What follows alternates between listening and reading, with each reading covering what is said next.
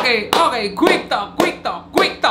Mag-quit ka na dyan sa passion mo. Mag-quit ka na dyan sa passion mo. Mag-quit ka na dyan sa passion mo. Oo, rekta na to. Wala nang paligoy-ligoy. Diretso na dyan sa pagmumukha mo. Wala akong pakialam dyan sa feelings mo. At wala akong pakialam kung masasaktan ka sa sasabihin ko. Sasabihin ko na mag-quit ka na dyan sa passion mo. Iwanan mo na yung art na ginagawa mo. Mag-quit ka na dyan sa passion mo. Huwag mo sayangin yung panahon, oras at buhay mo dyan. Bakit hindi ka maghanap ng mas maayos na trabaho? Wala kang future dyan. Mag-quit ka na dyan sa passion mo. Alam mo, hindi ka papalamunin ng art mo na yan. Hindi ka aasenso dyan. Bakit? May pambabayad mo ba sa mga bills mo yung art mo na yan? Sige.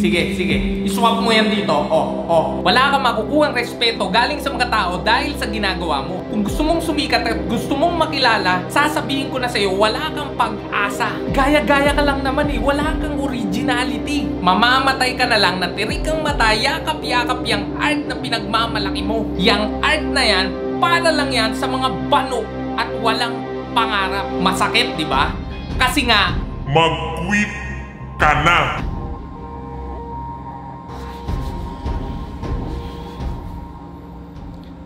Narinig mo yon?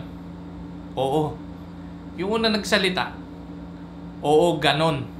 Ganon ang sasabihin sa'yo ng mga taong hindi alam bakit mo minamahal yung art mo. At bakit yan yung passion mo. Ganito kasi yan.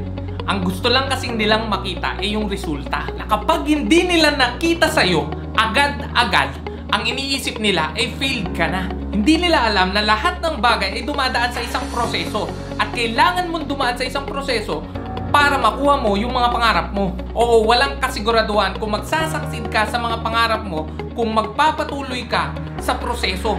Pero wala rin kasiguraduhan sa tatahakin mo kapag nag-quit ka dahil walang kasiguraduhan ang buhay. At tandaan mo, parte ng proseso na may mga taong magsasabi sa iyo ng mga ganyang salita, masasakit na salita para sa isang artist. Alam mo, sila yung magsisilbing ingay para i-distract ka. Sila yung susuntok ng masasakit na salita dyan sa dibdib mo para panghinaan ka ng loob. Ibayan mo yung loob mo sa mapanghusgang bibig nila. Isipin mo na pansamantala lang yan. At lagi mong isipin na magtatagumpay ka din. At lalamunin nilang lahat yung pinagsasabi nila sa'yo. Kumilos ka, magsikap ka, trabahuhin mo yung pangarap mo para mapatunayan mo sa kanila na mali sila. Yung mga ganyang sinasabi nila sa'yo, gamitin mo yan na inspirasyon para lalo kang magsikap. Pero wag mong gawing dahilan para sumuko. Kapwa artist, lagi mong itanong sa sarili mo kung para kanino mo ginagawa yan.